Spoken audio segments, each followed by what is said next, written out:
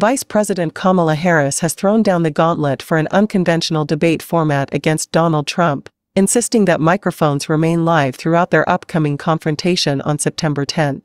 Departing from the previous debate's protocol where microphones were muted when candidates weren't speaking, Harris has positioned this as a test of authenticity and competence. She criticized Trump's advisors on X, suggesting their insistence on muted mics indicates a lack of trust in Trump's restraint and ability to engage substantively. Harris's challenge aims to strip the debate of any protective measures that could shield candidates from real-time reactions, aiming to showcase a more unfiltered exchange of views to the American public. This bold move has sparked a heated discussion on transparency and the true capabilities of presidential candidates under pressure.